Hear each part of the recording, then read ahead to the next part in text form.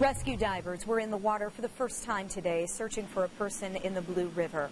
Witnesses in Edinburgh say a man fell off a dam and into the water on Thursday evening.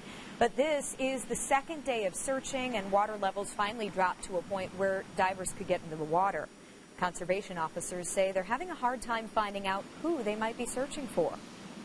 So it's very frustrating for the searchers to not have a face and a name to put with this. The witnesses were very adamant based on their description. It's very clear they did see something, and very probable someone. In fact, those witnesses say they saw a blonde man with a red shirt and jeans.